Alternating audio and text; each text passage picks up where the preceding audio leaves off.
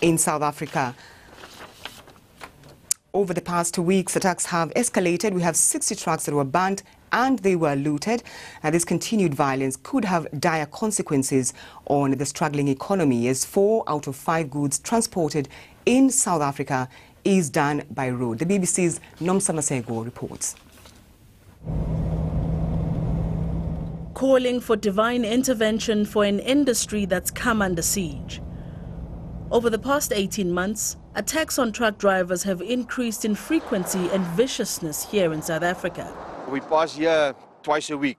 It's been more than a week since driver Jan Jansen was forced to leave his best friend and brother-in-law on the side of the road after his truck was petrol bombed.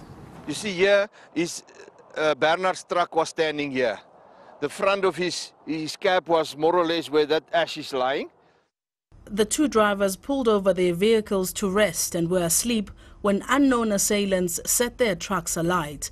There was trucks involved that carried food, that carried clothing, and they didn't steal one piece of clothes, one piece of tin of food.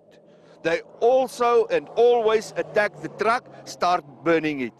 It's believed the attacks are as a result of a labor dispute in which trucking companies are accused of hiring foreign drivers and overlooking experienced locals. The South African government has described these attacks as an act of economic sabotage. The law will prevail, and in this particular instance, our law enforcement agencies are working very hard to ensure that those who are perpetrating this are brought to book. They are using what we call a guerrilla tactic, hit and run. The Road Freight Association estimates that since March last year, more than 200 truck drivers have been killed and over 1,300 vehicles damaged. A specialized police unit has been set up to patrol motorways where these attacks are most prevalent. Nomsa Maseko, BBC News, South Africa.